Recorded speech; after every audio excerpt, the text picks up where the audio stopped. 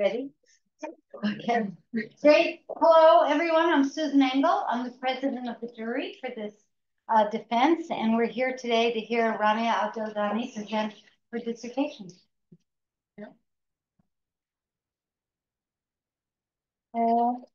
Hi, everyone. Thank you for being here. And special thanks, of course, to the jury who accepted to evaluate this work and make it all the way to Bordeaux. So today I will be presenting my work entitled Guiding the Minds of Tomorrow, Conversational Agents to Train Curiosity and Metacognition in Young Learners. So I will just start with some general context that is motivating the work of this thesis. So today our world is facing yet another transitional period in its history, from the political environmental challenges to the AI that is affecting our everyday life in an exponential manner, etc. We are thinking that individuals need to have the relevant set of skills that will help them face these challenges and these uncertainties.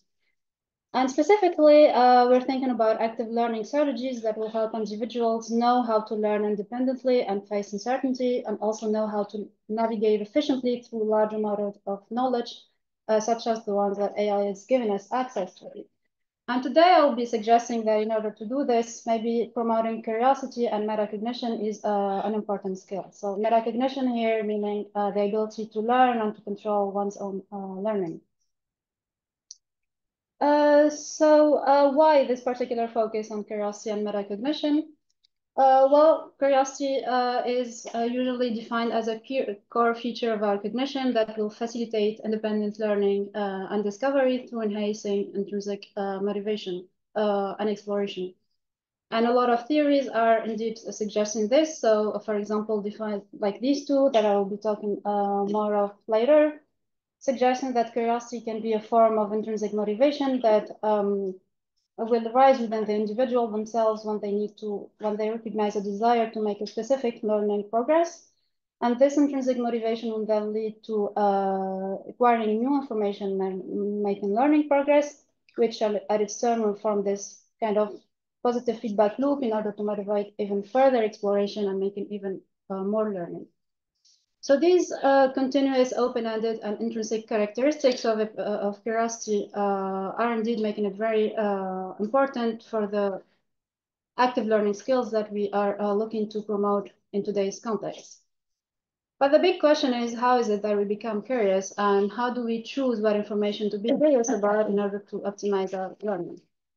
And of course, different factors can be involved in this, but today I'll be focusing on one specific set of skills that helps individuals reflect on their current knowledge status in an accurate manner, identify what missing information they want to pursue, and adopt the relevant information-seeking behaviors that will put in place in order to achieve their goals.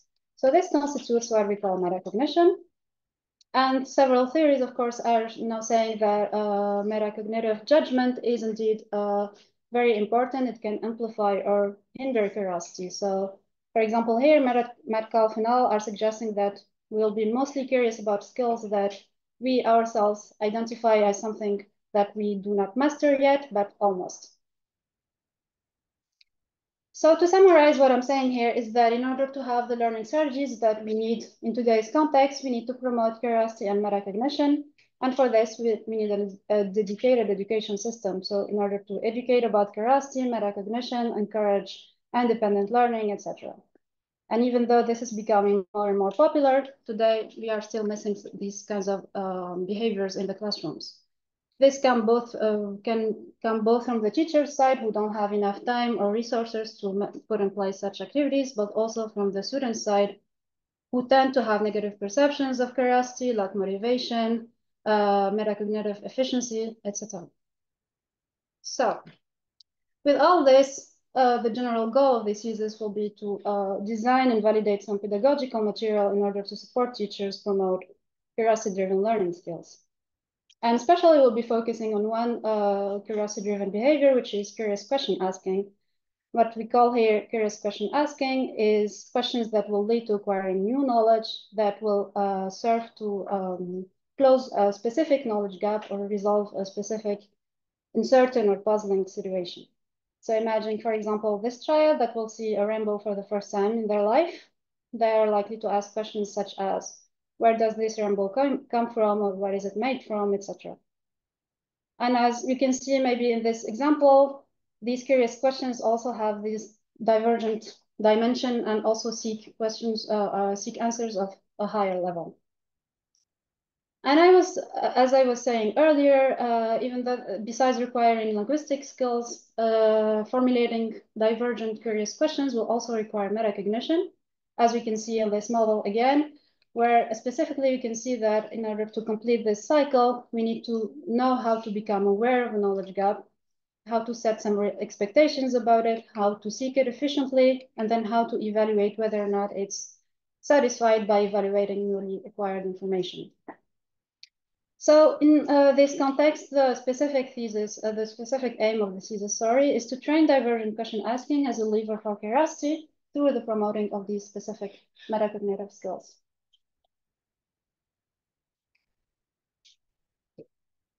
So to do this, we'll try to leverage new technology. The motivation here is coming from the general observations we see, where using computer-supported learning systems can actually help metacognition and curiosity through different projects.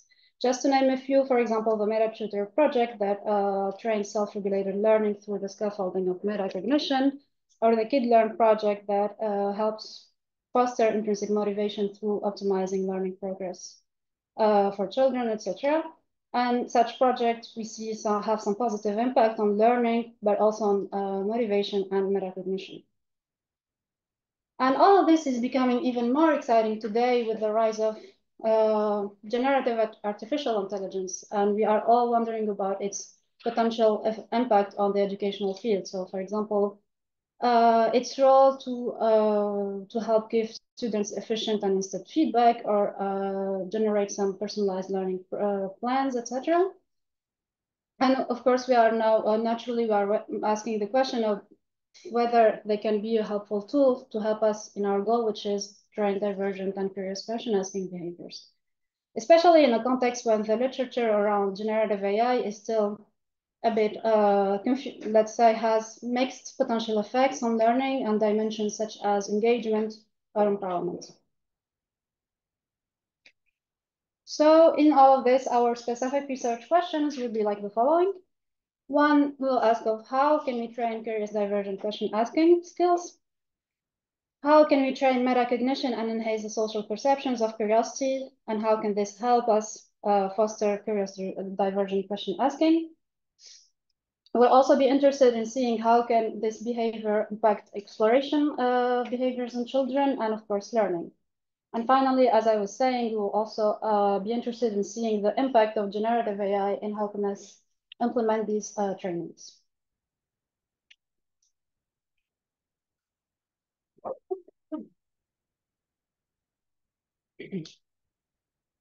So to do this, we will start by diving into the literature in cognitive science around models of curiosity, metacognition, and question asking to come up with some instructional design principles that we want to implement in our trainings. Then through tight collaborations with teachers or by using generative AI, we'll try to generate some pedagogical activities for these trainings. We'll then implement them in digital and as open access for teachers to use, and finally we'll investigate their efficiency by recruiting the students aged between 9 and 11. So to present all of this, I will start by presenting the design background. Then we'll give you an idea about how our trainings look like and how we explored using GPT-3 to implement these trainings. I will give some highlight results and of course some discussion, limitations, and future perspectives. So, as I said, I will start by presenting the curiosity-driven learning framework that served us to identify the training methods that we want to use. We chose this framework because it gives us an operational view of curiosity-driven learning. So this can facilitate our job in finding out what factors we need to focus on in order to put in place our trainings. So in this framework, information-seeking behaviors will happen after one becomes aware of a deficit in their knowledge, or what we call becoming aware of a knowledge gap.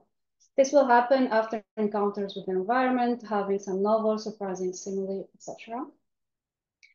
Then the transition from identifying a knowledge gap to seeking it will depend on moderators of different natures. For example, conceptual knowledge about information-seeking behaviors. So is the individual aware of the utility of these behaviors? Are they comfortable with this exercise, etc. Another moderator that can facilitate this transition is the individual's ability to set some expected rewards that they can get once they pursue this knowledge gap and get some information out of it. And then after the information-seeking behavior happens, it will lead to the acquisition of knowledge or making learning progress, sorry. So in the case that is of interest for us today is a information seeking through question asking. This means this will also depend on the individual's ability to formulate well-constructed questions. And finally, to kind of maintain this curiosity-driven learning cycle, this will depend on the individual's ability to assess the quality of the information that was acquired by comparing it to the expected one, and then deciding whether or not about our subsequent behavior. So whether we are satiated or not, or we have new questions, etc. So looking at this framework, we identify 3 big families of factors that we think are crucial in order to facilitate curiosity-driven learning through question asking. One are linguistic factors in order to help, as I said, formulate good, clear, and goal-oriented questions. 2 are conceptual metacognitive factors in order to understand what is it, the goal of information seeking, and how to be comfortable with the exercise, be comfortable with the uncertainty. And 3 procedural metacognitive factors. So more specifically, the ability to identify a knowledge gap, to set some realistic expectations about it in order to amplify these feelings of curiosity, then to seek it in an efficient manner, and finally to decide for its satiation by evaluating the new information. So after we identified these 3 factors, what we did is we tried to design some educational trainings that will target each one of these factors. Starting with the linguistic factors, our training will have, as was seen in the framework, our training will aim to provide linguistic assistance in order to help students formulate knowledge gaps into divergent questions. And to facilitate this, it will provide cues to make these knowledge gaps explicit for them. So this training, we'll call it Kids Ask. For the conceptual metacognitive factors, our training will aim to provide declarative knowledge about curiosity and its benefits for learning, and try to positivize each image and social perceptions of question asking behaviors. So this will be the part 1, of training we call Kids Reflect. And finally, for procedural metacognitive factors, we'll have a training that will aim to support identifying knowledge gaps autonomously, support formulating guesses about them, support pursuing them in an efficient manner, and finally evaluating newly acquired information to decide for their satiation. And this will be the second part of our Kids Reflect training.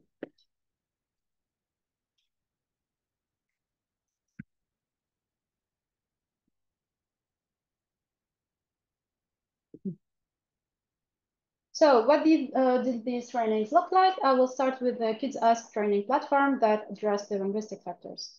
So this is a platform we developed in order for kids to do some reading comprehension tasks. So their goal here, we tell them that their goal is to read texts, try to understand them, and ask questions about these texts, divergent questions. And to do this, they will have the help of a pedagogical agent that will give them some specific cues to facilitate the process. So as we identified in the framework, the agent will have two goals. So one is to propose a knowledge gap.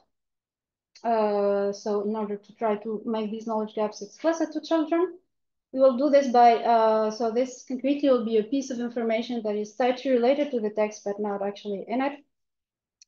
And so this will be, again, the possibility for a knowledge gap that children can relate to. And then the second cue will be a linguistic one, which will be a questioning word that they can use in order to transform their knowledge gap into a well-formulated question. And here again, the goal of this training is to practice the exercise of formulating a divergent question once a knowledge gap is identified. And then in Kids Ask, we also had another workspace we call the exploration space. So here the idea is to see how the training, so kids will go here after finishing the training of divergent question asking. And here the idea is to see whether how the training will impact their exploratory behaviors. So how we'll do this, kids choose a topic of their choice. And then we tell them that their goal is to explore as much knowledge about it as possible. And they will do this by viewing some animated videos that they have on this left part of the screen. And in the beginning, they only have 3 that are available to them, and they can choose which one they want to start with. And once they choose a video and watch it, the agent will appear on their right and ask them if they have any questions about this video, without giving them any cues or helping them in formulating the question. So if they have no questions, the agent has no actions. If they do, it will give them a list of other animated videos that it can propose and that may contain the answer to this question. And they can choose it, and then it becomes available in their space on the right part of the screen, so that they can look for the answer that they were looking for. So there's a maximum of 9 videos to be explored in total, and kids were free to end this exploration whenever they wanted. And we also did a quiz about this theme before and after to see how the exploration helped them gain knowledge about this topic. So if we look back at our research questions, here we are at this part. We're trying to see if our design of Kids Ask helps train divergent question asking and how this will impact exploration and learning. And to do this, we recruited 51 students, aged between 9 and 10, that either had the experimental condition, so the one that I just described, or a control condition when they didn't have any propositional knowledge gaps. So here the agent will only appear to give them a proposition of a questioning word that they can use to think of questions they want. And then we compare the 2 groups by collecting all the questions that they asked during the training and also during the exploration, and we annotated them by hand. So we were interested in the divergence, whether they were divergent or not, so whether the answer is in the text or not, and their syntactic quality. And here are some results. So for the divergent question asking performance during the training, we saw that the experimental group, so the one with the knowledge gap propositions, had a stronger, so they ended up generating more divergent questions, and it was in better syntactic quality. And we also saw the same results for the exploration, so where they did not have any help from the agent to help them in the process of question asking. So here we say there's a better training with our experimental condition and a stronger transfer, of the skill in a new learning context. We also looked at the time spent in exploration and the learning progress they made before and after the exploration. And for the 2 indicators, we see also that the children who had the experimental condition had a better performance for the 2 indicators. And this will also correlate it to their question asking performance, both during the training and the exploration. And finally, another important result we saw, we tried to assess children's perception of curiosity using the SIAC questionnaire, which is an offline survey to see their social perceptions of curiosity. And here, as you can see, the attitudes towards curiosity was rather low for both conditions, and there was no change before and after the training on for the 2 conditions. So moving on to the part 1 of the Kids Reflect training. So here we'll focus on conceptual metacognitive factors. And here, as I said, our aim is to give some positive image about curiosity and how it helps learning, and try to explain its nature. So to do this, we created 2 animated videos, 4 minutes long each, and we projected them in schools. And we discussed with children about their thoughts about these. So we had 2 projections for each each video. So for video one, we had explained what is intrinsic motivation, extrinsic motivation, and then introduced curiosity as a type of intrinsic motivation and the benefits of this latter. For the video two, we focused more on the effect of curiosity on memory, on attention, and on autonomy and self-competence. And so this is a glimpse of the video. I'm sorry we didn't have time to translate it in English yet, so I couldn't give you some part of it, but yeah, so it was more or less like this.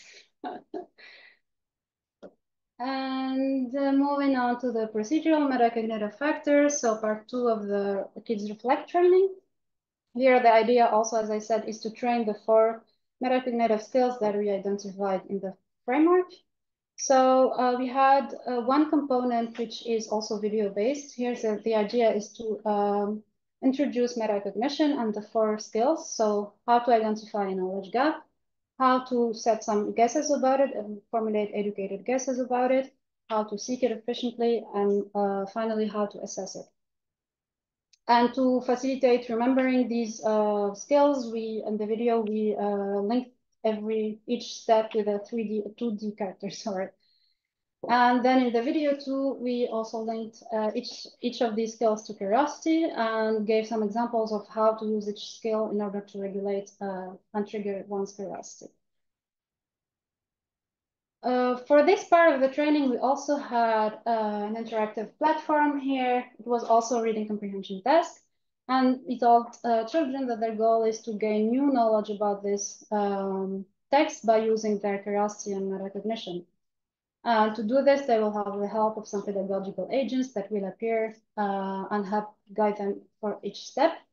So the agents had the same exact appearance of the ones that they saw during the videos. So here, for example, it will start after reading the text, the first agent, so the identify agent will appear. And here it will explain to the child that their goal is to look for parts of the text that intrigue them because they are even surprising for them or contradictory with something they already know, or yeah, something novel, etc. And we'll have them choose one specific part of the text that they want to explore. Once they do this, then the guess agent will appear, and here it will guide them into using their previous knowledge about this part of the text in order to formulate some educated guesses rather than random ones in order to try and amplify their curiosity about wanting to know or to resolve this knowledge gap. And once they formulate an educated guess, then the seek agent will appear and will help them formulate a question about this knowledge gap. And finally, the assess agent will appear, and here it will give them a list of 3 pieces of information that may or may not contain their answer they're looking for. This is a 50-50%. And we'll ask them whether or not they see their answer and if they have new questions maybe. So this is how the platform looked like. They had 8 texts in total to do. So the controller, which is for represent the identify agent, then the detective for the guess, then the explorer for the seek, and then another controller for the assess. And so to evaluate this training, we recruited 86 students, again, aged between 9 and 11, and we assigned them to either one of 3 conditions. One with full kids reflect, so they had all the training that I just described, with also kids asked to train the formulation of divergent questions. We had partial kids reflect, where they only had the videos part of the training, and then kids ask. And then no kids reflect, so this will serve us as the control condition where they only had the kids reflect training. And of course, we had some tests after each step of the training in terms of curiosity perception and ability to ask divergent questions. And we had some measures, intra-training measures, in order to assess the accessibility of our trainings. So to, again, when we look at our research questions, we're at this part, we're trying to figure out whether our trainings were efficient in training curiosity perception and metacognition, and how did this affect divergent question asking behaviors. So some of the results here, I'll start with curiosity perception. So for the purple, it's the initial measure before any training. The blue one is after the kids reflect in any of its forms, so either full or partial, and then the greenish one is after kids ask. And here, as you can say, for the negative for the negative view of curiosity, the scores decreased significantly for those who had the kids reflect training in either one of its forms, but especially those who had the full training. And the same tendency we see for the fear of judgment when asking questions in the classroom. And we also saw that the total SIAC score, the enhancement in the score was correlated with the understanding score of the videos that we showed during the training. And moving on to the question asking behaviors, we started by seeing how they benefited from the kids ask training. So here again, we see the same tendency, better for those who have the kids reflect training, and especially those who had all the training.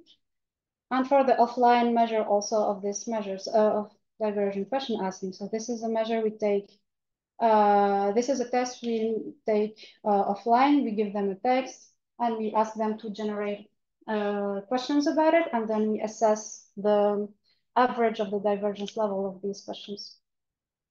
And here again, we see that there is a transfer, there is a bigger enhancement for those who have the whole training. And again, we see that these enhancements were correlated to the performance during the Kids Reflect training, both the videos part and the platform part. So then, as an intermediate summary for this part, we saw that we validated some training ideas for curiosity divergent question asking, curiosity perception, and metacognition. And we saw that curiosity divergent question asking also led to better exploration and learning. For this part, I will present a bit of the work we've been doing around exploring the potential of generative AI to implement such trainings. So the motivation here comes that even though with our trainings we saw some positive results, they are still very hard to use by teachers because well, all the behaviors displayed by the agents were generated by hand by us. So that's very time costly and effortful, and also it's not easy to transfer it in other learning activities. So we asked the question of what if we automate this process? And we thought, of course, large language models can be a part of this solution, but these are tools that are not still validated pedagogically. And also we know that there is a need for knowing at least a bit about prompting strategies in order to have some efficient input. So just telling teachers to use this to create their own trainings is not, for now, not sufficient. So our end goal in this part will be to design and validate some expert-inspired prompting approaches so that we can give teachers some easy-to-use guidelines to create their divergent question-asking trainings. And to do this, we explored different methods of prompting, prompting strategies, different structures, etc., in order to validate a few. In the task that we want, which is given an educational task, create some cues that could help children think of and formulate divergent questions. And we thought, first step for this, maybe we try to replicate exactly what we did by hand for the Kids Ask training. So the good thing here is that this is a strategy that is inspired from literature and also we validated empirically. But however, this is too stringent because it leads to students to think about one specific question, which may not be convenient to all learners. So we thought of creating a new structure we call the open structure. And here the idea is to give more freedom about the kinds of questions that children can think of. So instead of giving one specific piece of information as we did for the closed structure, here we give a list of keywords that we think are important for the text and that could lead children to think of different and several knowledge gaps. And then for the linguistic help, we do the same. We just give questioning words that they can use to formulate these questions. And here the advantage is that we try to support agentivity, and this may correspond more to the learner's zone of personal development.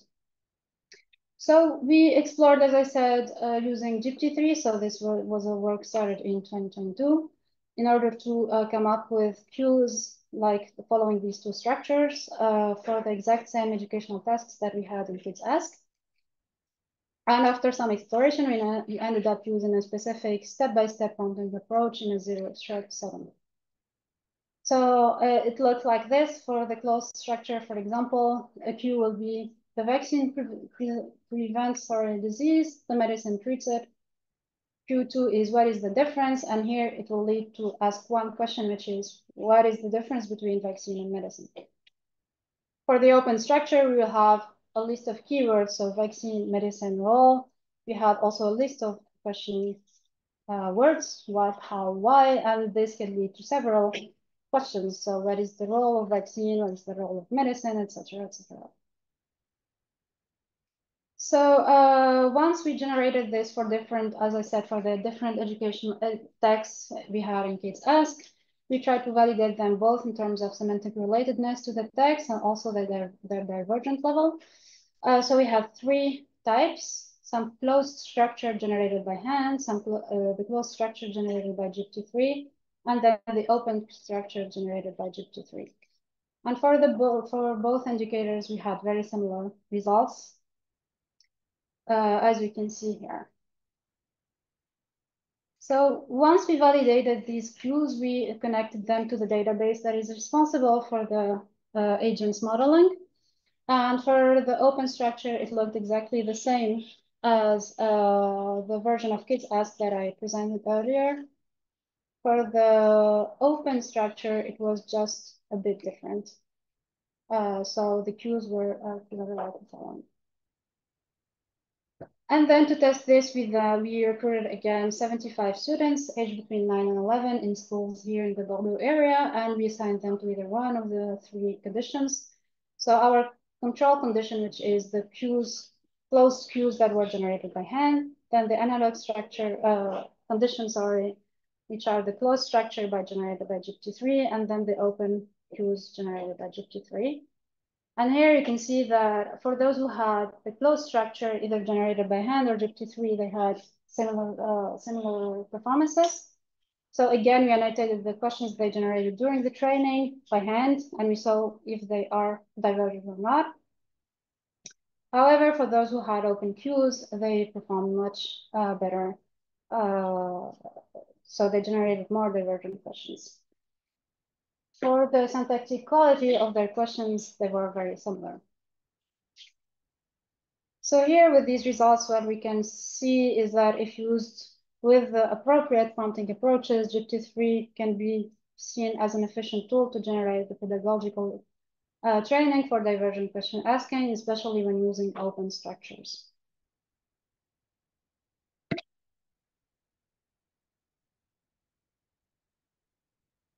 And while this is all positive, there are, of course, several limitations and future directions for this work. So first, what about more recent models? As I said, this was 2 years ago. Also, what about reproducibility? So what happens, how can we be sure that teachers will have some good quality of cues, because we know that these models are not deterministic. So one way to think of this is maybe to teach teachers more about concepts of curiosity and divergent question asking so that they can detect, for example, when there is a problem with the output. And very important for us is that we are lacking real-time feedback for children about the quality of their questions and the type of the questions that they are asking. This is very important because it can enhance their engagement in this task, especially if it's a new task for them. So here are some first steps we are taking that we're leveraging, again, LLMs to try and annotate the quality of the questions using code books that we developed by hand. And using, and with this method, again, this is GPT-3, so 2 years ago also, we managed to have some okay agreements in terms of question complexity and syntactic structure between human annotators and GPT-3. So as I said, this is maybe a first step towards using these tools to kind of generate real-time feedback. So now I'll move on to the discussion perspectives and future directions. So for the results summary with the different studies I showed, what we see is that we can enhance curious divergent question asking skills. And for this, we need to leverage we identified three specific skills, which are linguistic question asking skills, curiosity, perception, and metacognition. And we validated some training ideas for these with our trainings Kids Ask and Kids Reflect. And we also saw that curious divergent question asking led to enhanced exploratory behaviors and learning progress. And another important result we saw here that I didn't talk about is that curiosity trait, so as it was reported to us by the guardians of our participants, had actually a mediating effect on the impact of our training, but only in two cases, which was when they had the open structure of Kids Ask or when they had the Kids Reflect training. So in these two cases, the more students were curious by trait, the more divergent questions they were able to generate. And I think this could suggest that we need to think of maybe personalization in divergent question asking training. For example, kids who are more curious by trait seem to benefit more from more agentivity in these trainings, while those who are less curious would benefit more from some closed guidance, such as the one we propose in the closed version of Kids Ask. And also, again, with the Kids Reflect training, we highlight maybe again the role of metacognition in reducing the differences in divergent question asking behaviors that are due to individual differences. So we're also validating some generative AI prompting approaches to create the pedagogical content for curiosity listening activities. So these were expert-inspired approaches, easily usable and transferable by teachers, and they were validated in terms of semantic and linguistic quality, divergence level, and impact on student question-asking behaviors. For the limitations, so there are quite a few for each of the different trainings, especially in terms of design principles and how they were implemented. But here I will focus more on the general limitations that kind of touch all of our trainings. The major ones are, well, all these trainings are short in time, so they last a maximum of 2 weeks. And all the effects were also measured immediately after the training. So the day after we do the intervention, we go back to the school and we measure our. So this is, of course, due to logistical and reasons. We also, our settings are not very ecological. So even though students were recruited in their schools and did the training in their classroom, it was still the research team that conducted the training. And we did not also test the transfer of our methods in standard educational activities. So this gives us ideas about two complementary possibilities. One is how to think about the transfer of our methods in pedagogical policies so we can test them on the longer term and see if we have some similar impacts and effects. And also the transfer in industrial learning technologies. So there is an upscale of the method. And again, we can test for longer. We have like longer use and longer possibilities for testing. For the track one, so the possibilities to transfer our methods in pedagogical settings. Some work in the team has already started to think about this as the ideas that we want to implement the methods in low-tech and offline solutions and on the longer term. We're trying to leverage projects such as the l'EAIFE project, which is a project by the French Ministry of Education that puts together researchers and educational stakeholders in order to develop a project together, and can give also the opportunity for researchers to put tests on the longer term and conduct their research in an autonomous manner and on the longer term again. So here the work is starting to familiarize teachers with the concepts of curiosity and metacognition and the methods that we have. It's also trying to co-design some strategies that they can incorporate in their learning teaching strategies, and discussing these strategies. And the goal, as I said, will be to create some general guidelines with examples for teachers to use and be tested on long term. So, for example, a school year. And for the transfer second tracks or transfer educational technologies here, there is maybe the aim is to enhance engagement in learning technologies through the implementation of curiosity eliciting mechanisms. So in order, for example, to avoid the extensive gamification that we usually see in these kinds of tools that are put in place in order to try to enhance engagement. And we are maybe thinking of how we can replace these with more intrinsic factors, such as curiosity eliciting ones. And as a first step for this, we try to leverage collaboration with the French startup Evidence B. And here the idea is to see if we put or if we add a component in the ATS that they are proposing that will make learning progress and learning goals explicit to children, how can that affect their intrinsic motivation in using the app? So this is again a work in progress that we are trying to test. Then for the future directions, we also have a few, but here, of course, we're wondering about the relevance, let's say, of our work in the generative AI age. So one question we are asking is how can generative AI be adapted to support curiosity-driven learning behaviors and metacognition in educational settings today? Because we know that there are some problems with this. And we indeed started to think of a theoretical framework in order to set some alignment between these models and the targeted educational practices. So I can talk in details for this work. We're also wondering about the place of our trainings. Are they useful in generative AI enhanced learning environments? And if not, how to adapt them to? Because, well, we think there is a lot of similarities between question asking skills and prompting skills. So maybe our trainings can help on this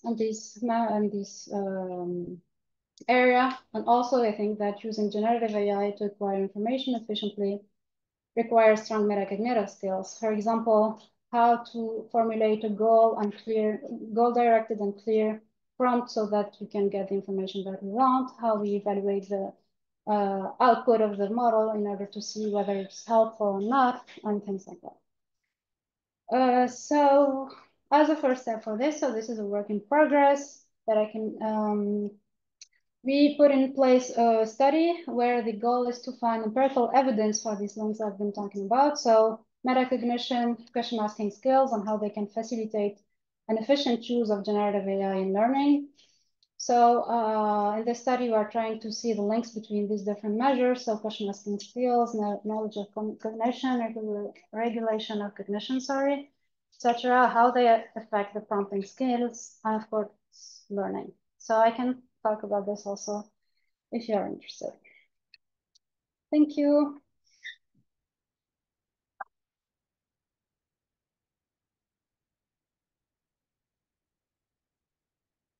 Rania, okay, it's time for questions, right? Okay, and we're going to start with the two, I'm going to get the terminology wrong, but the reviewers. Who would like to begin? Shall I go, Margarita? Yeah? Yes, you prefer. Well, I can start. Thank you so much for the presentation. I think it reflects very well your incredible work. I really enjoyed reading your thesis. Very close to the kind of work I'm doing, but also very, very different. So it was really, really interesting. I took a lot of notes, so thank you very much. I will mention some of the questions I actually, you probably already read in my reviews. The first one is very low level, so we start with something a little more concrete. So I was wondering why you decided to target this specific age group, and if you just could speculate a little bit about what effects you may be finding if you were to maybe target younger children or older children. Do you think you will find like same patterns, or like what could be the differences? I know you're not necessarily like a developmental psychologist, so I'm more like interested in your kind of impressions, suggestions. Yeah. So I will start with the first question, which is the choice of the target. So there are a few reasons for this choice. One is maybe you are familiar with the work of Postnow. Maybe I will have some slides to back up my. So here, for the social perceptions of curiosity in this work, for example, we see that beginning the 6th grade, so around 11 years old, the perception of curiosity starts to decrease. So it's a critical age group where they start to form these negative perceptions towards curiosity. And so we thought that this is a good age starting point. Also, from a neuroscience perspective, I think there's some work where we see that this between 7 and 15, there's like a very, it's a critical phase to train these kinds of, to investigate these kinds of training and their efficiency. So, and then there is also why we chose the 9 to 11, very practical reasons, because in the French schools, this is a period of time when they start learning about formulating questions and semantic parts of that exercise, sorry. So maybe we thought maybe it is good to go with teachers that are in the same area, so we do not propose trainings that are completely different from what they already doing in the classroom. And so I think overall there's like between 9 and either like older children until 15 or 16, it's a very interesting age group to look at, but because it's easier for us to go also to these classes, I think we chose this. And I think there's maybe with these results, there's some ideas about work in order to investigate different age groups. So I think maybe older, especially, to see how this can, the impact of the different trainings, and especially the developmental trajectory for the link between curiosity and metacognition is something to be looked at, I think, in the future in this team. About speculating of how would this look like for older children or younger ones, I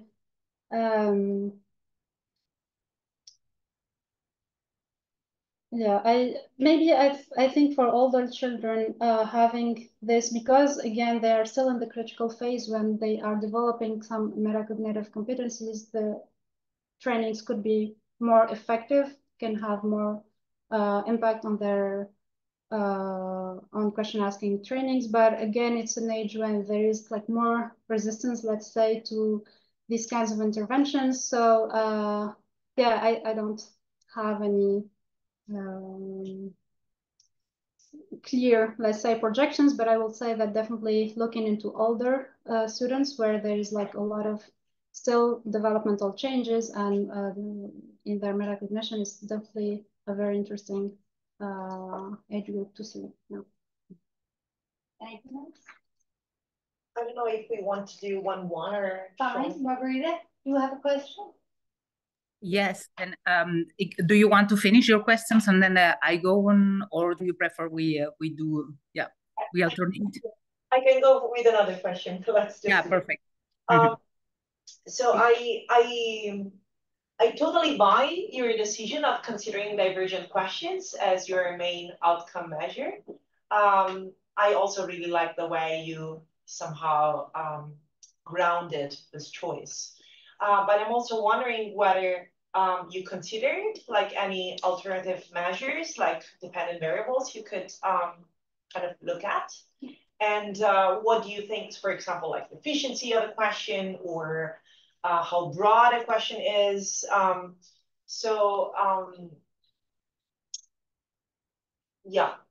Whether you have considered them. So if you have considered them, why did you decide to choose divergent questions in particular?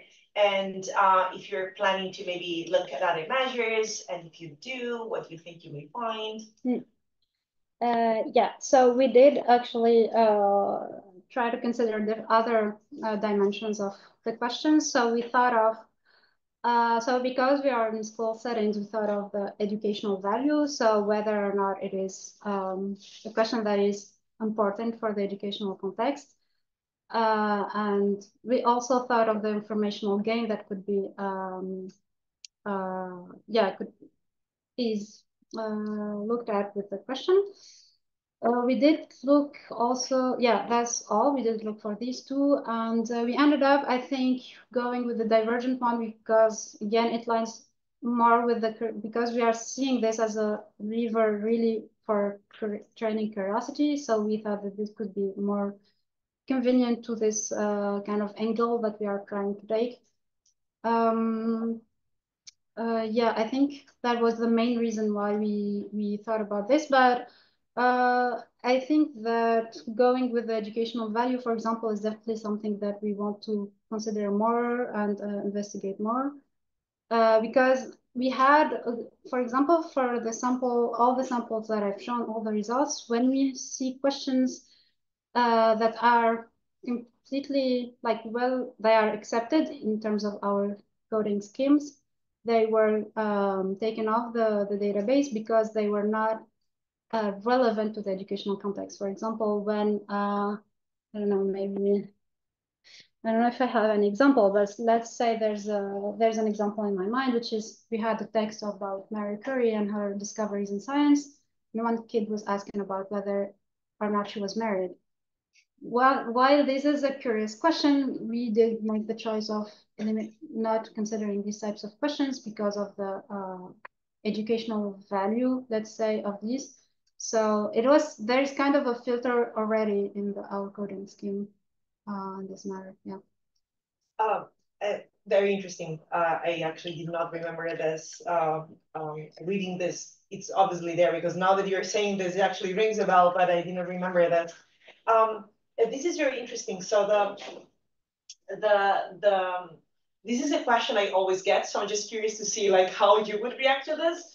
So what do you think is the connection, or do you think there is a connection between like how curious, like how many divergent questions one can generate and actually how good these questions are? Thinking about relevance, but also thinking about efficiency in terms of information gain. And, you know, what is your first impression? I don't think there is any results out there. So, you know, whatever you say, it's going to be okay. But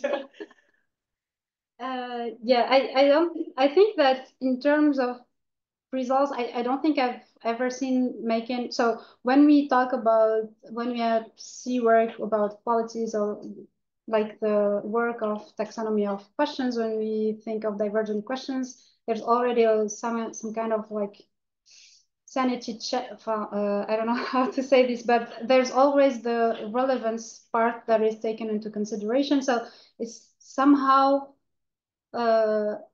like we cannot consider divergence without the relevance part of it. So I think maybe in this work we went that direction of because again we are in a formal learning setting, so this is also a very very important dimension for this. So. Okay, maybe I have one last question. Is that okay? That's good. Yeah. My last question is, you mentioned this at the beginning of your discussion. The trying to think about what would happen if the training was longer, or you know, like if more somehow, I don't know, like time was given to children to kind of play with this different platforms. I'm more interested in like how long lasting do you think the effects, because you also mentioned this, they were kind of tested immediately. So do you think the effects would be like longer lasting, or if the effects were to fade, like what kind of effects do you think will be more or longer lasting, and what do you think would kind of fade right away? I'll definitely think for the metacognitive training where there's more, it's more procedural. So we are really training some kind of let's say a cycle of learning about applying it as each step at a time. Maybe I would speculate that that's something that could last longer in, and that's actually even in the observations so this is the training where we had 2 weeks, so it's not long. It's not long, but again, we like after 3 days or 4 days, children will still remember. So when we do the reminder of things, they could still remember these, whereas it's not always the case for the just like the question asking training. So I think maybe this this could be the training that will have the longer lasting effect. Again, I'm not sure this is something that we really want to see, because again, even in literature, training metacognition is not an easy concept, let's say, and trainings for that last few weeks are not are very questionable. So and the work where you see, you will have always, for the work I know, it will be a school year, for example, in testing impact after at least a semester or two to see how things are evolving. So that's, I think, the target that we are trying to go for. Yeah. Thank you. Thank you. Margarita? Yeah, then thank you. I will start by thanking for the invitation for reviewing a very interesting PhD manuscript and congratulating the team. I already sent the elements on the detailed report of the PhD, and it's super interesting for the advancement, not only in relation to curiosity as part of this intrinsic motivation aspect and metacognition, but also in providing ideas on how we can improve the different technology-enhanced learning systems or even general technologies in order to have a more guided ways to support the learner's process of inquiry through these tools. You already integrated these elements that I erased on my report, the elements on the long term. Then what happens not just on the short term, but also on the long term after the activity then that was already raised, and also that was already asked just before. And but in relation with that, the elements that I'm still curious about, and this is curiosity, it's not a criticism, is about also about these aspects of the task dependency. The community in creativity is quite there's a such it's quite high consensus on the idea that all aspects related to creativity, then divergent thinking, convergent thinking, but also the elements related to decision making during creative problem solving, and these aspects are related to the task specificities, then the domain, and also the prior knowledge of the learners. Then I wanted to know how you are controlling the prior knowledge of the participants you're engaging. Then because there's something, and maybe I'm wrong on that, but while reading, I was thinking there's a kind of an assumption that because they are on the same class, they are quite similar prior knowledge, and then how you're controlling about this aspect. And also, at which point are you considering the task specificity, the results, and how in relation to another domain or another type of task of inquiry, this could be different results? This is my first question. Thank you. So for the first question about how do we control for previous knowledge, we just like in the beginning, so the first time we go to schools, we just we have a quiz about all the items that we have in the training platform. So the texts are different. So actually, maybe I didn't mention this, but children choose what topic they want to work on, and it will be on the same thing. So we, for all topics, we asked, we had a quiz about this, and then we controlled for this learning domain knowledge, let's say, with for the different topics that we had in the platform. And yeah, for the generalizability, I think that for now we are staying really focused on the semantic, because we think that this is very important, especially for kids on this age. But we are especially thinking about how could this generalize for things like, for example, learning mathematics or learning about history and things like that. This is something I would say we still don't have like very clear ideas about how we can do it, but definitely something that we could use, we could think of, maybe even by leveraging, as I said, like the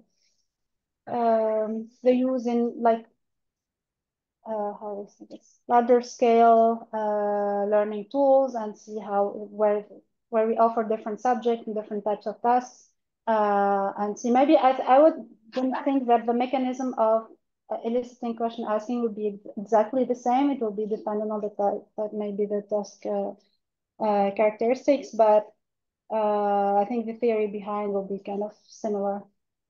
Yeah. Okay, excellent. There's plenty of work to that can be done also on the postdoc. And I think you're having a high road of opportunities in relation to that.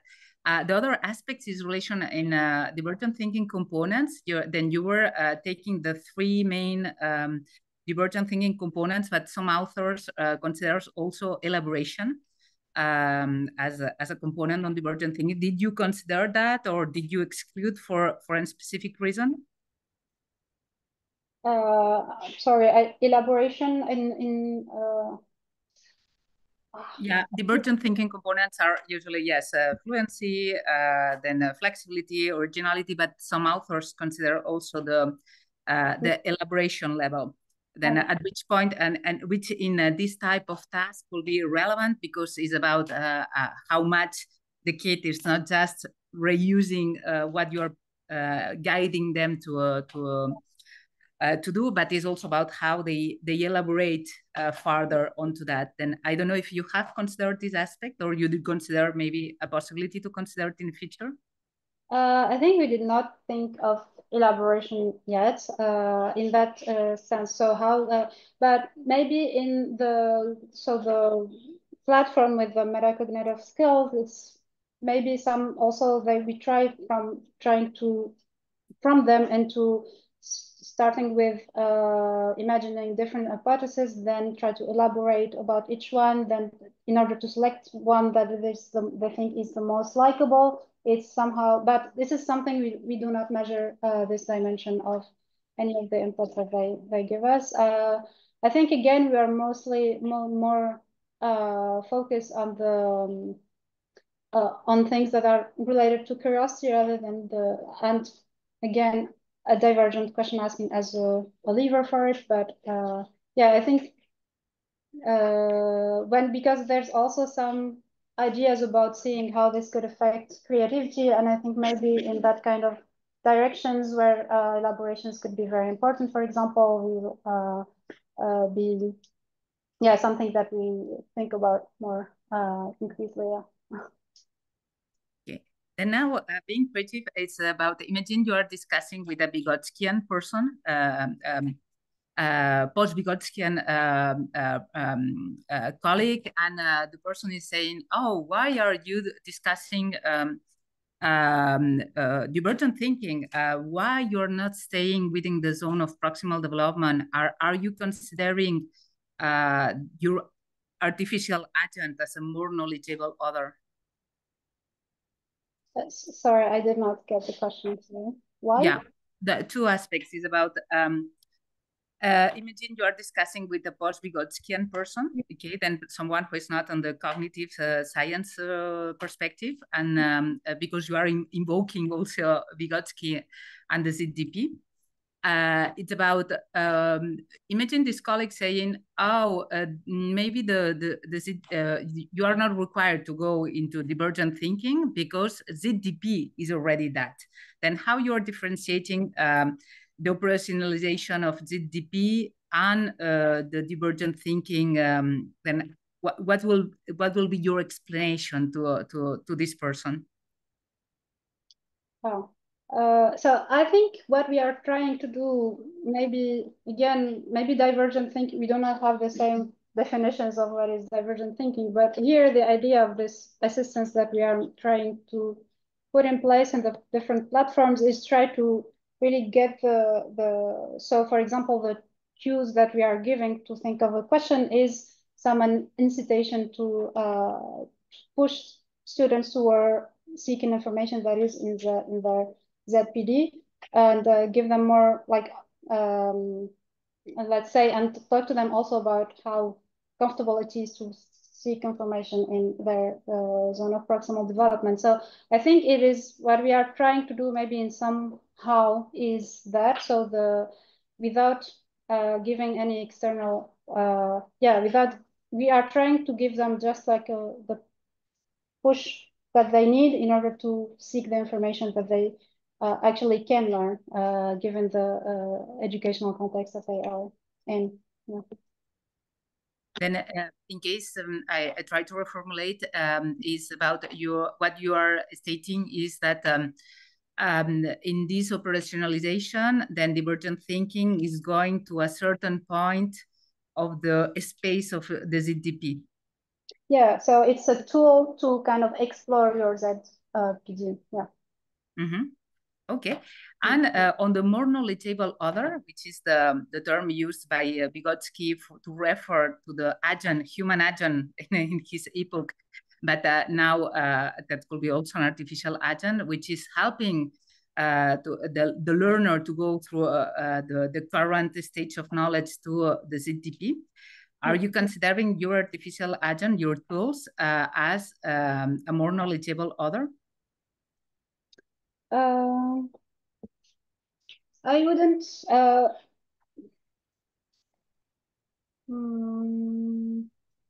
Maybe in a sense, as it is giving information that helping the child think of what is it that they actually are able to learn is somehow have this kind of role, but we didn't systematically think of it as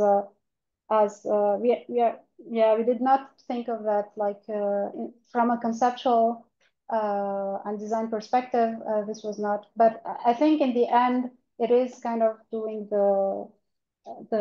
this behavior, especially because here, especially in the platform here. So with the metacognitive skills here, the idea is that they are really giving them, they're not giving them just suggestions.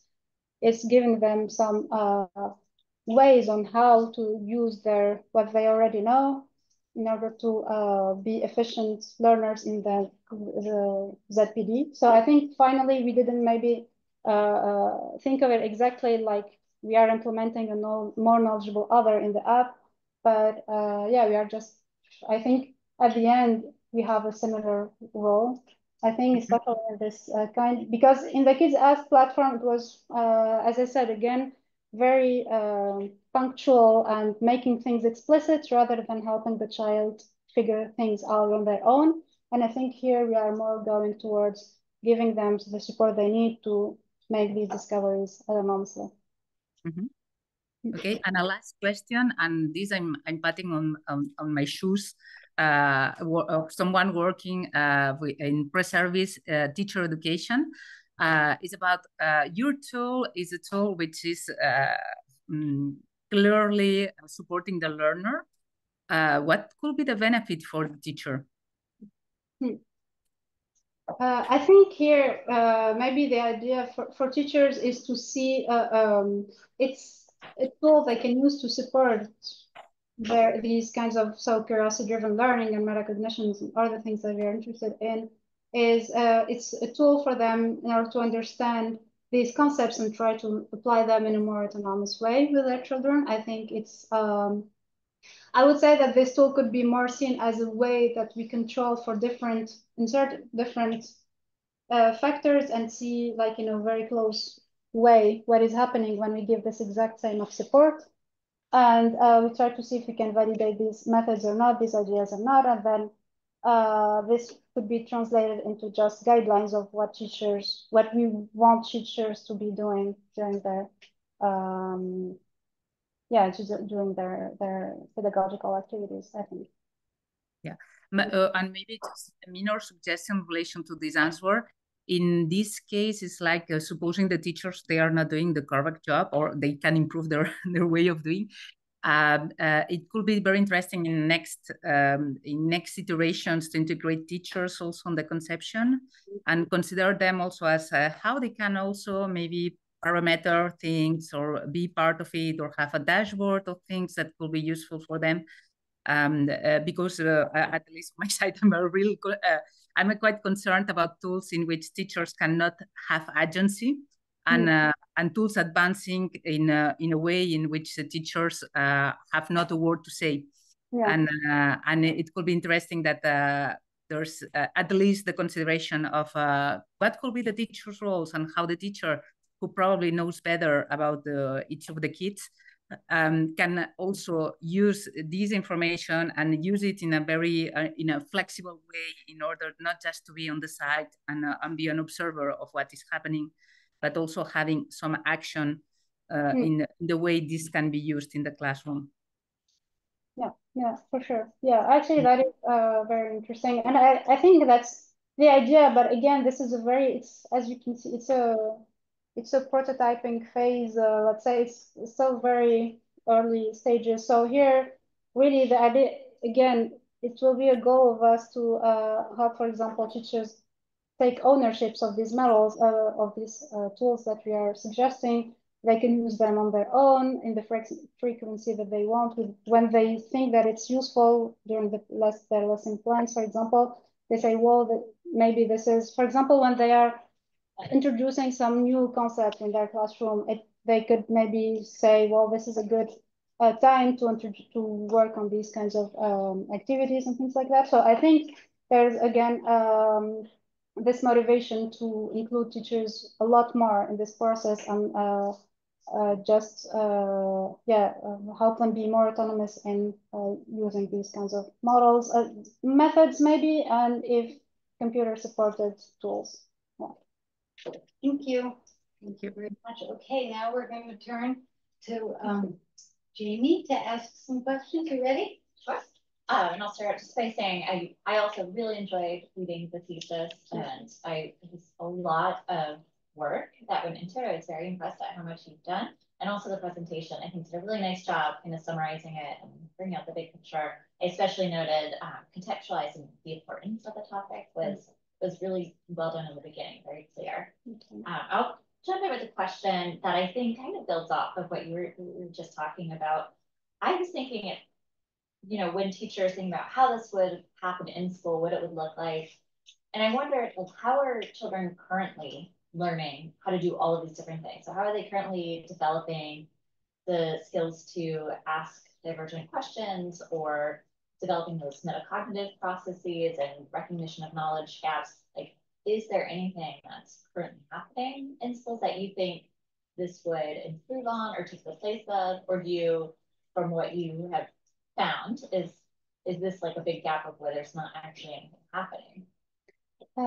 So I think maybe I don't know if I have some data, but I think we like the starting point was some general observations of the lack of some kinds of behaviors, both from the teacher side and also the students. So there's not a lot of things done in order to encourage questioning. And when it is done, it's more low-level questioning rather than divergent questioning ones. So I think that's one of the motivations that also are helping us see this. But again, when we did not do a lot of observations before intervening in the classroom, so here we didn't also interview teachers of how they put something in place in order to support curiosity or question asking, etc. But again, there are some misconceptions. So what we see, for example, when we are administering our trainings, sometimes there is some misconceptions by teachers. So maybe one example in my head is mixing up confidence and metacognition and things like that. So I think there are some gap a bit, maybe not, again, this is not I don't have any data to rely on, but just general observations and a bit of studies that I know. I think there is still a gap around this and how teachers can help support this, but also students be more intrinsically motivated to do it, I think. Yeah. Okay. One or two more. So Two more, it's fine. Okay. Oh, I have a lot, but I will limit. So one of the other things I was wondering about is kind of the skills involved that are being learned through this system, and whether they are kind of at that higher level of children thinking like, oh, what what do I not know that I want to know versus kind of like a more formulaic. I feel like kids are so good at gaming the system and figuring out how to do that. And so like, is there something here in the current platforms that can help to avoid students kind of recognizing like what the goal is, what you're trying to get them to do, and just kind of doing that without really like thinking about things in the way that you want them to and developing the skills. So almost like, is it developing the skills or is it developing kind of just like the tendency to apply rules that are kind of new rules, but might not generalize beyond? And maybe it depends. I know we talked about domain already. Like maybe it depends on the domain and you would see differences whether it's taught in language arts in English or math or science. I don't know. What are your thoughts? Yeah, I think we actually maybe did the opposite of that, if I understand correctly. Actually, we did tell children about the goal of what we are doing from the beginning, and we explain. So the first session we do with children is we explain who are we and what we are trying to do, and even explain what is question asking, what is divergent question asking, and we want them. We are here in order to practice this skill. So maybe it is something that is biasing the results that we see, is that we are already telling them that this is good and we are here to see if you can get like this skill, you can get like good performance, let's say, in this skill. So I think, but also the generalization question is very interesting for us because we don't have any data on how this is happening, but we have some just qualitative feedback from teachers who are telling them that they are using this in their maths or their language learning, and they are seeing that children are more reactive with these methods after the intervention with us. So I think maybe we should like elaborate more about how generalizable this skill is. For now,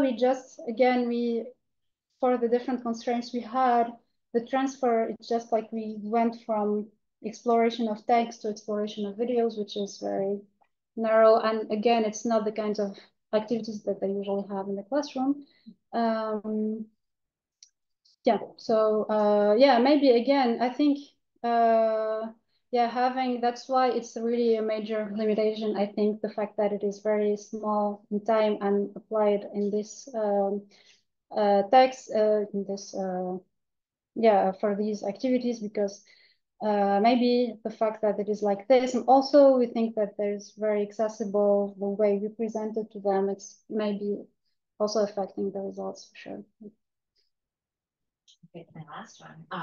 I'm always really interested, if you haven't figured out, about individual differences and kind of how things might vary. And I thought one of the really interesting findings to think about was the effect on the open platform kind of seeming to be maybe better for the more curious kids. And I was wondering if I was like interpreting that right. And if you think that maybe it might not be that one platform format is best for all children. And especially, I think in a few of the press, there were extreme outliers.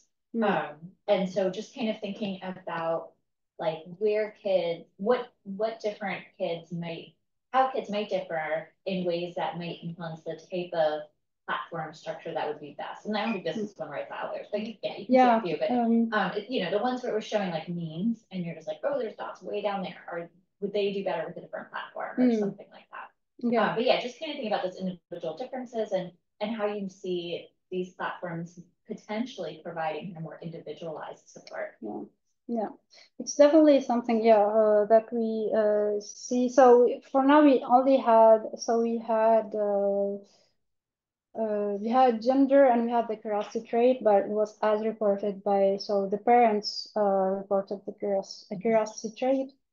And we saw some differences in how they responded to the platform in both its versions. And we really, as I was saying earlier, we saw that it's more correlated to their ability to their performance in asking questions when they are in an open condition, when they have more agentivity and choice over what they can ask. Maybe they can ask more questions about what it's interesting for them, etc. And I think again, and we see it as maybe the opposite when it's giving them close direction. So this is somehow hinting about the need for for personalization of these trainings, about when is it that they need more support, when and when do they need also like more freedom to explore. And yeah, I think also maybe something we haven't shown here is that how this is also related to their knowledge about the themes that they are explored. So that's definitely something that would should be taken into consideration anyways when we give them training for curiosity. Because if we give them this topic when they have absolutely very little knowledge, then training them to explore would be more, maybe starting with more close guidance is more beneficial for them, to get them more at ease with the project and the topic, sorry, and more at ease about the exercise of exploring this new theme. Whereas when they already have a lot of knowledge about it, maybe it's more interesting to give them more freedom on how to explore and what kinds of like specific areas that they want to explore more, and ask questions about it. So yeah, that's something that would be interesting also. Thank Thank you. Thank you. Jean? Yes. So thank you for the thesis. I enjoyed reading the manuscript. Notably, it was good for me for it helped me a lot to enter the community. It was very inspiring. I discovered a large body of work I didn't know about curiosity. And it's also great that you could make all those experiments quite unique in a real classroom. I only have one question. So first, when I read the manuscript, I thought it must be hard to evaluate the curiosity of questions, but this is something that you did. But as you said, it was very time consuming.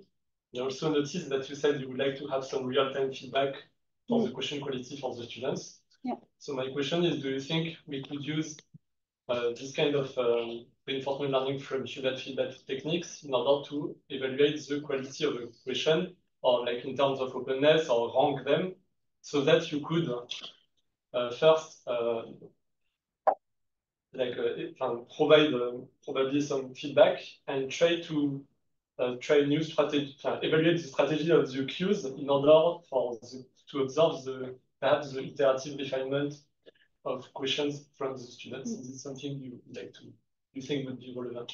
Yeah, for sure. I think we started a little bit exploring this kinds of direction of trying to assess the openness, let's say, of the question, and how it's and also the informational gain. Because when in the beginning, when we just started playing, let's say, with large language models about like the types of questions, it just like saying to the model, is this a divergent question or not, which had no sense, because the divergence level is very fuzzy as a concept. Either for us as humans, it's very difficult to set the limits of what is divergent, what is not, when we are talking about a specific concept. So I think for now what we are seeing, but this is as I said, this is very early work, but it's becoming, I think there's a lot of work right now around using, for example, GPT-4 in how to classify the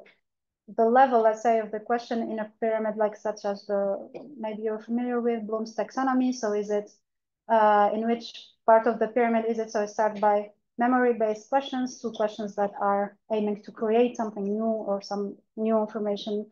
And they are showing some, I don't know if I have some results about this, but they are showing some okay results also. So I think it's definitely something promising to explore these in kinds of different dimensions of openness, divergence, things like that. But again, there's a big problem about the read time because a lot of ethical, let's say, issues about this, and putting this directly in a platform where children will interact directly, let's say, with LLMs is still an issue. So yeah. How about instead of like making them like read the question, which may be hard, like maybe start with suggesting some simple questions that they can choose from in order to force them to already influence their yeah. skills. I think we did. I'm not sure, yeah, but I think we did that also. Like, for example, what we for the I don't know if I have the prompting thing here. No, maybe not. I think it got like again. This is with GPT-3, so I'm sure it's very different now. Having them classify questions, for example, giving them a pool of 5 questions is something that we explored. Giving them a pool of questions. So we use the database that we had from the actual children. So the other experiments that we had, and we gave them the questions that were 5 questions and choose which one is the more interesting, for example. So the concept of interestingness was not very led us to nowhere. I think we also we tried the ranking. We tried step by step. So what do you think is novel about this question compared to this text? And so based on that question, how would you rate the high, whether or not it's high level or not? I think helping it with step by step evaluation for sure helped in the test. Okay. It will be funny to use indeed your crowd as annotators. Show that, so Yeah. that you get some data, but I don't know if they can do it at this age, this kind of peer assessment. Okay, thank you very much. Thank you. Okay, my turn. Thank you so much, Rania. What a wonderful project and a wonderful presentation. And I have just 2 questions. The second question has 2 parts. My first question goes back to something Azura brought up before. I know you're a cognitive scientist more than developmental psychologist, but this is about children and about education. So of course it has to reflect developmental research. And I'm curious about the underlying assumption, or I'd love you to elaborate on the underlying assumption that children at age 7 are bad question askers. Because the research shows that 3-year-olds are very good question askers. And even though it's not your area of research, I totally get that. You must have some thoughts or some conceptual framework for explaining or imagining, speculating on what happens to their skill. We know something about what might be happening to their disposition to ask questions in a school setting, and you referred to some of that research. But what's the underlying assumption about why you have to teach them how to do something they were already good at? Yeah. I think so we started really from data or observation we had from schools rather than from homes, for example. And I think that's very different. So maybe even, as you said, there's a disposition when they are in school. So maybe even kids who are good question askers in schools, this could be a bit different. I don't. So we really focus on the school condition, and I think again it's a lot of factors that can affect the way that they don't do this, or at least not enough. I think there's a lot of work also where just even the disposition of how they are facing, like even in circles or just in rows, can affect this. So there's like starting the social perceptions of being fearful that, for example, when I ask a question in the classroom, my peers will think I'm stupid or I'm stubborn or things like that. I think these are some assumptions that we saw here in schools that starts to form really at this age. And even though they are maybe a lot of kids that they do have questions and we do not ask them in a social environment such as a classroom. And that's why one thing we had, as I said, one goal is that to try to change this concept. And even our data from the first ever study, we saw that their reflections around curiosity were rather at least like average. So they associated it more with negative things rather than like, oh, it's very cool. Like, for example, we didn't see things like what you showed, oh, that's how I learn. And if I'm not curious, I will never learn anything. So yeah, I think that's one. Okay, I have another question. It's sort of 2-part, but I'll ask them both at once. So one thing that really interests me is your emphasis in your method on teaching children the educational value of curiosity. And at least in the United States, there are a lot of children in our school system who don't care about the educational value of their experience. They have to go to school and they have to get through it. And telling them that they'll get better at school by doing something that they're not intrinsically motivated to do doesn't help because they don't share the goal of educational success.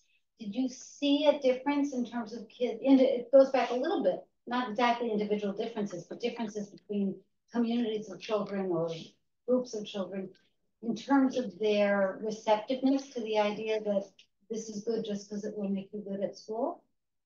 I think, again, this is a very just purely observation. So we did go to different schools in this area, and interestingly, where we started, we went to what we called here in France a rep school. So these are kids with low social, what is it called? Social. Yes. Yeah, yes. And I actually did notice that the reception of this intervention was more, kids were more excited about doing the training, and they were very happy that they learned something new. And these were kids that I think would never, this maybe was the first time they hear about curiosity or asking questions. And these are kids maybe even that at home they don't have the opportunity to ask questions. So I think they were very more receptive, and we did not do a comparison between the different schools that we went to, but I think it could be interesting to see this. Or yeah, I think here it's mostly it was okay accepted, like in the Bordeaux area here. Usually we did not see at least children that they just refused the method and refused to understand or said no, this is a bad thing or not, but they were, at least during the intervention, again, we do not know how they can apply this afterwards in their life at school or outside. But they were engaging in, for example, when we discussed with them after like watching a video together, they will ask questions. They were showed interest in what we are, showing them. So I think generally we didn't have a refusal found. I don't know if that's a word. Yeah. But I would say that we did see more enthusiasm where we went to more difficult, let's say, schools. Really interesting. Okay, so that sort of answers my second question, but I'll ask it in the second part of the question. So you talked a lot in that vein about the learning rewards of being curious. But of course, a lot of models of curiosity assume that it's the learning, it's the satisfying the information gap that's the reward. Did you ever think of trying to measure the internal reward feeling of just getting the information to the question? Yeah, I think that's a very good question and very important point of because here, again, in the different tests that we do afterwards, we see that they asking questions, but are they asking them because they did recognize new gaps, or are they asking them because, well, that's what we are asking them to do, that's what they're supposed to do. And I think there are different, we thought about some measures that we can implement to have this. So we tried the metacognitive efficiency index, which is not exactly that, but we saw this. But I think definitely the ability, maybe assessing how are their ability to identify knowledge gap when they are faced to one, and it is very interesting. I think we just had motivation measures. So, and we saw in all the studies that I showed, they were more intrinsically motivated than. So we used the Valéran scale, which is intrinsic motivation, and our motivation. And we saw that motivation was more intrinsic, but again, there is a bias maybe in that data. So I don't know how we can. Maybe, yeah, I will be very curious about if you have any ideas about that. Thank you. And yeah, just one question. I think we discussed one time maybe about using the underwater exploration game as maybe like a way to assess comfort with uncertainty as an indicator also of that. But yeah. That's great. Thank you. Thank you. Okay, time for priorities and Helene. Yes. Catherine, maybe first. Oh, I'm sorry. That's right. I'm bad. I'm part of it. You go first. Yeah. So thank you, Rania, for this work and this presentation. So just a few words. I'm one of the co-founders of EvidenceD, which is a company who has been working with Rania through this thesis. And what we do at EvidenceD in 3 words. You know that, Rania, but for the audience. We are an adaptive learning edtech company who helps the K-12 students to master the fundamentals in literacy and numeracy, and which helps the teachers to help the student in this personalization and this mastery. So at the very beginning of the story, we had first of all, we are evidence-based because it means evidence-based education. So everything comes from research. First of all, the contents that we have been developing with researchers on cognitive science. Also the personalization, we have been working with Thierry and Flowers from the beginning. And the third part, and this is what Rania's work represents, is part for accompany the learning path of the students, because everything is not in the contents. And Rania insisted a lot about that. You can have good contents, but it's not all about the assessment and the contents. And so the work with Rania helped us to enhance this part. This third part of what we provide is to complete the learning path of the students, for example, with dashboards, with rewards, and also with this question of the curious question. So it has been a very interesting work with you, Rania, as you know. And we are very, as you said, also, it's a work in progress. And little by little, we go on the third part of the project. So thank you. Okay. I start and you conclude. Yes. Right. So just before I say a few words about Rania, just let me thank again the members of the jury for coming. That's really amazing to have you all here. And I mean, you've been an inspiration for some of us in a number of projects, and for some of you for a number of years. So that's really great to have you here. I'd like also to say thank you to Hélène for the co-supervision. It's really great to work with you and to co-supervise a PhD student. I think we have very complementary ways to give feedback and guidance. And I guess probably if the backgrounds that we have that are very complementary, we are not collaborating, we would probably not be able to do projects such as Rania's PhD. So I think it's great. Thank you very much, Hélène. That's really great. I'd like to thank also the evidence-based company and also Catherine in particular, who is the head of the research and of the content development at the company, who funded a large part of the PhD. And that was particularly relevant to us because it allows to develop a project that is really at the start grounded in fundamental cognitive science research, but that we try to progressively get into more applied research that matters at the conceptual level for educational and societal issues, but not only like trying to stay in a kind of academic experiment in the schools, but thinking about in the future how this kind of work could actually connect to actual educational intervention at large, disseminated into a large scale.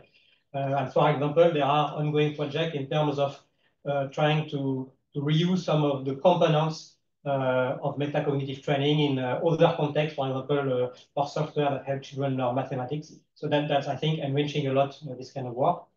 And finally, let me thank the whole Flowers teams and collaborators, because as you've seen, there is a lot of experimental work in this PhD, and you've seen many co-authors. A number of them are students, actually all in the team and also beyond the team, and their contribution has been tremendously useful to achieve all those results, starting from going into the classroom and collecting the data, up to daily help, such as, for example, helping into the organization of today's event. So I won't mention the names of everyone, but there are many, and thank you very much to everyone in the class.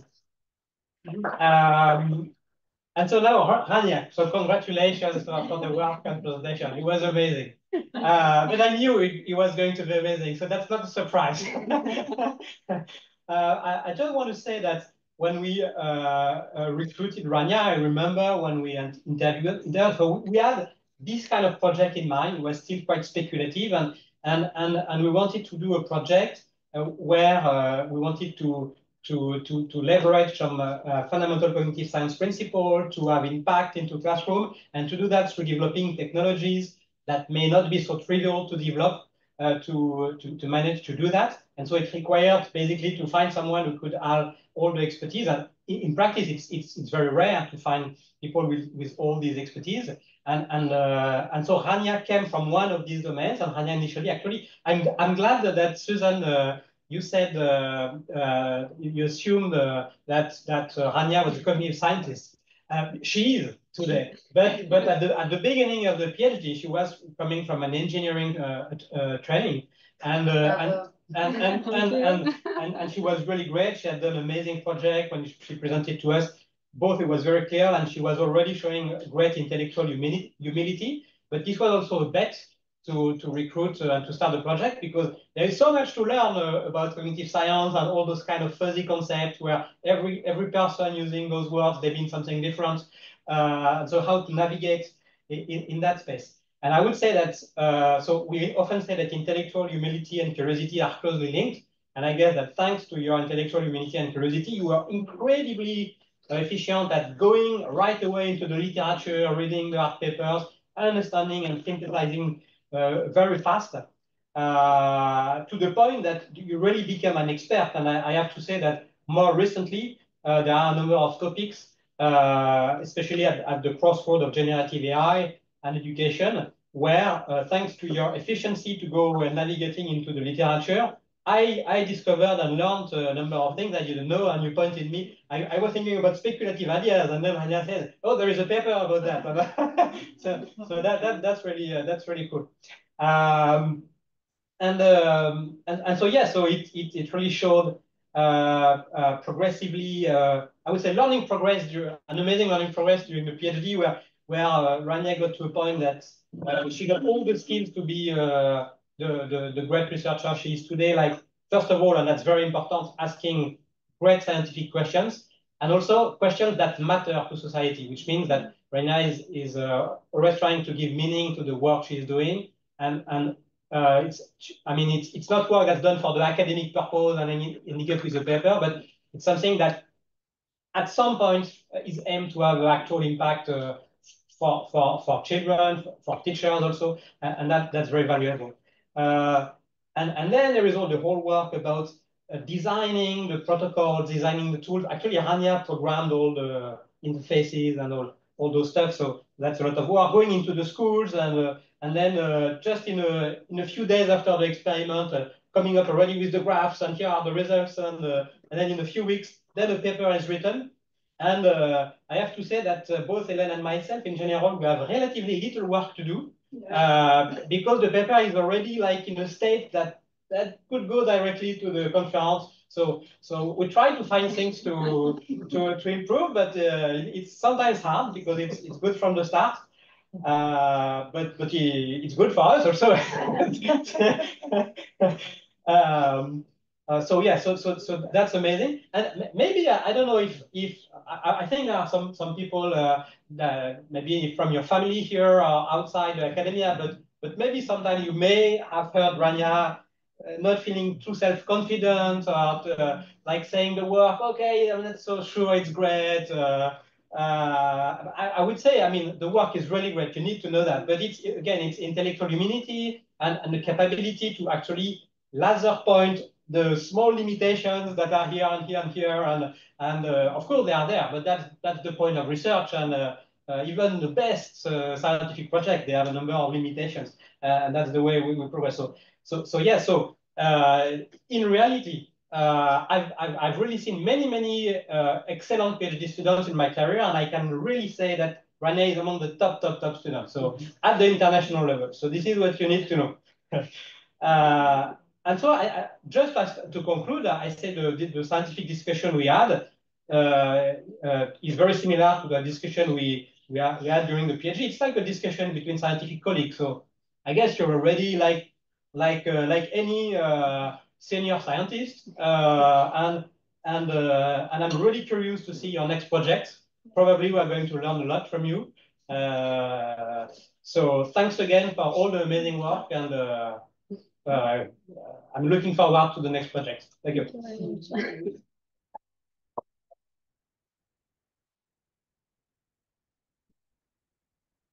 Let's say after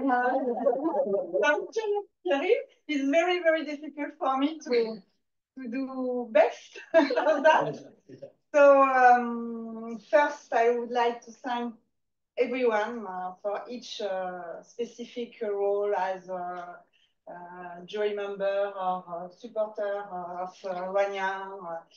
Thank you, and I would like to have a special thanks for Pierre-Yves and Rania. Thank you to give me the opportunity to work with you. It was an amazing adventure for me because it was the first time where I work at the beginning of a research project about the design and the assessment of curiosity-driven technology. Before I started to work with some people of the team, but not from the beginning to the end of the project. So it was a wonderful adventure with you two, with each one of you. And I hope that we will have a future opportunity to work together due to the good fun we have to work together, and I think that you will have a wonderful and probably very positive experience in your postdoc in Germany. And as you say, the PhD of Chloe is based on your work, so I think that it would be wonderful to follow with you your project. And finally, I would like, because I think that is the most important in the everyday life, I would like to finish with the best wish regarding your personal accomplishment with people who matter for you. Yeah.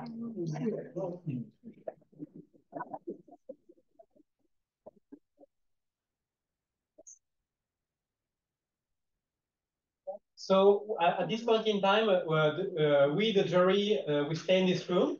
And so everyone is asked to go outside for the time we deliberate. And then we'll call you back. Should I stop the Zoom for the public? Yeah. For the